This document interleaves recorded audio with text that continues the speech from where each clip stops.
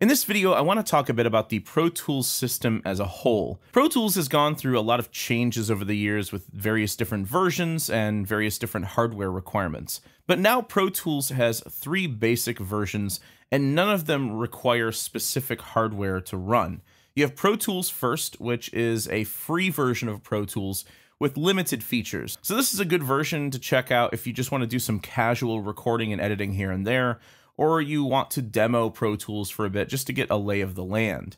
However, several of the features, plugins, and instruments that I demonstrate in this course will not be in the free version. However, almost all of the features that I cover in this course are included in both the standard and ultimate versions. The main difference between Pro Tools and Pro Tools Ultimate is that the Ultimate version supports more simultaneous inputs and tracks. Pro Tools Ultimate also supports surround sound mixing, which the standard version does not. And when it comes to working with video, Pro Tools Ultimate supports multiple video tracks, whereas Pro Tools only supports one. Pro Tools Ultimate also supports a few extra advanced video editing features, which we're not going to use in this course anyway.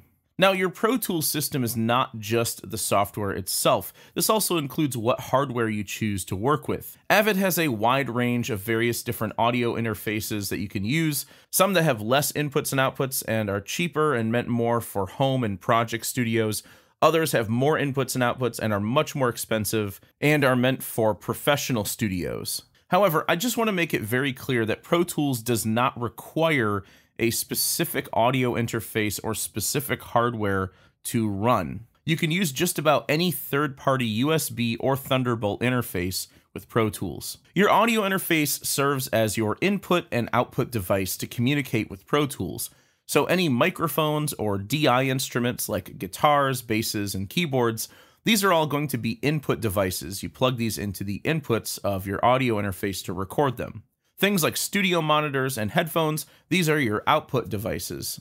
If you're interested in mixing control surfaces, Avid has a wide range of these available as well. Everything from iPad apps like Avid Control, where you can control the mixer from your iPad, to small format tabletop control surfaces like the Avid Dock, Avid S1, and Artist Mix series, to larger format mixers like the S3, the S4, and the S6. A control surface is not necessary to run Pro Tools. However, it is an option if you want more tactile control over your mixes. So that's the Pro Tools system in a nutshell. In the next video, I'll show you how to install, license, and set up Pro Tools for the first time.